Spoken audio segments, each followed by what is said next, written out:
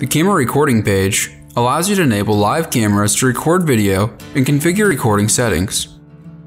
The camera recording setup node for IP cameras and encoders can be found in the configuration tree under IP cameras in the system setup. If you have an exacqVision hybrid server, the analog cameras are listed under the name of the video capture card.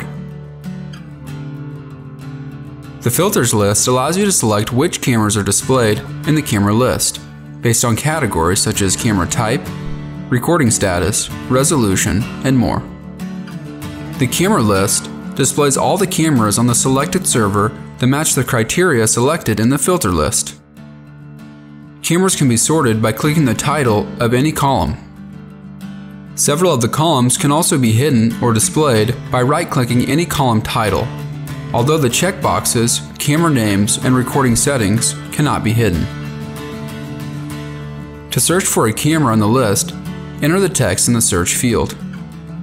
If any information about a camera entry matches the search text in any displayed or hidden column, the camera entry is shown.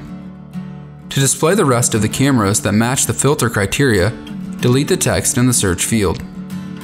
It's very important that the settings on this page match what is specified for the installation. The changes made on this page have a direct effect on the amount of record time that will be saved on the hard drive or the drives of the system. The Enable column contains checkboxes that allow you to enable or disable recording from the selected camera. By default, the checkbox is selected if a signal is detected.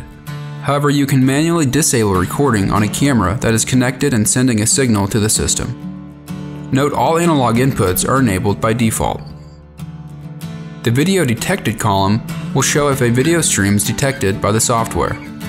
It will be highlighted green if there is video and red if video is not detected. Again, by default, if video is detected, the camera will be enabled. It's recommended that you disable any unused cameras.